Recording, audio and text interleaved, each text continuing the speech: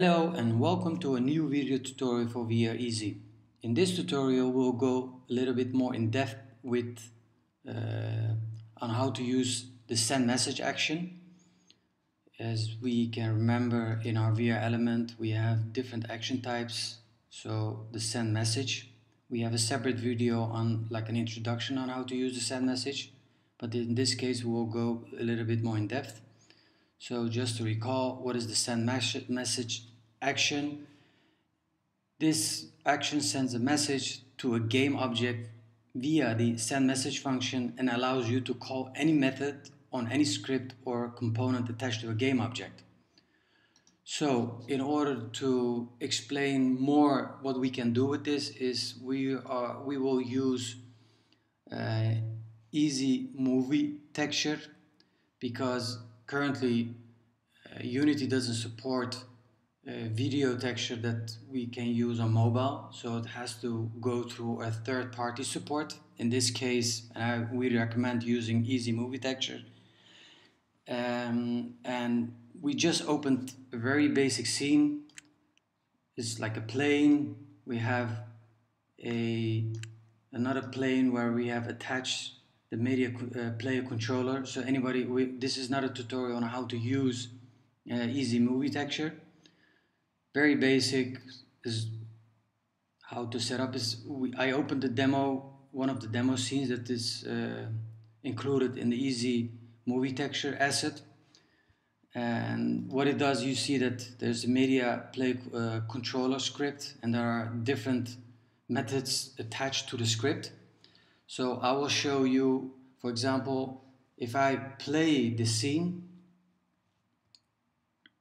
you see that there is a play, stop, a load, and seek to. If I just hit this is like a standard media control sample GUI that comes along with easy movie texture as well. So if I hit play, and then it will start playing the video. So, but this will not work together with VR Easy. So to make this easy, I will just turn off this media sample. And on the video manager, as I said, this has a media player controller script attached. What I will do is create a button, just drag and drop like a basic icon that we included, like a play,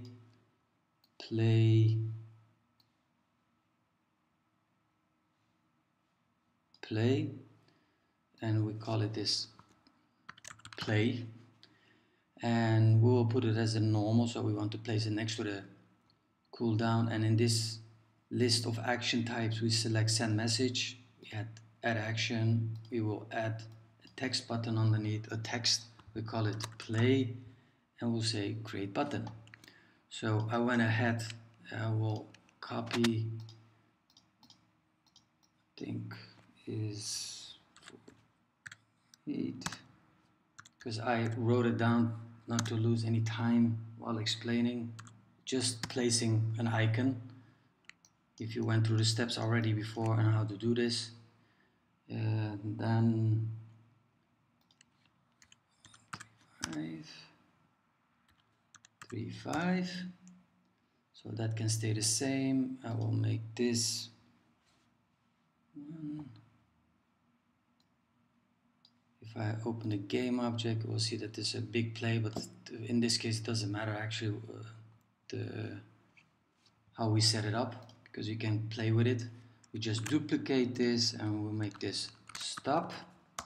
We can change the text as well. We say stop. Then we just select this and move it to the other side. We see we can rotate it as well. So for the play, we have the send message. As I mentioned earlier, we want to control all the methods that comes along with a media player control. So in the play, we selected the receiver. We wanted the video manager as our receiver. You will see that the component suddenly has the media player controller. If we select that one, and then suddenly we have access to all of the methods that comes with the video manager, or with the script. So if I say play and then set event, and if I want to test this, I just go to my camera, and as you know from the previous tutorials as well, we have to set it as a site. If we want to just select it, select our camera because we're looking to our camera, add site selector, then we want a crosshair, just make the size like this, and just to make it too easy, we will add the mouse HMD, just is easy to look around and select. And if I now hit the play, oh no, we have to stop because I don't want to, autoplay is off. If I now hit play and select my button, the VR, and start playing. Yeah, suddenly went something wrong. I think maybe the scaling, but and then we can do exactly for the stop. Again, the video manager, transform, select the media play controller. As you can see, there's the transform media play controller, mesh filter, mesh renderer. And if I select my video manager, we have the transform media player, mesh renderer. So again, at the stop, we select the video manager, media play control. In this, now we just say stop, set event. If I now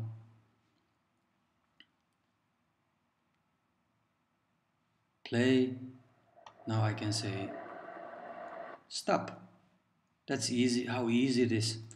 So in this way we can actually support any type of method is attached to any game object or like a script. So we can read all the methods that's included in that script. So hope this example was a little bit clear. If not, just you can go to a blog on blog.avrworks.com. Just post any comments, and we will respond to it. Thank you, and till the next tutorial.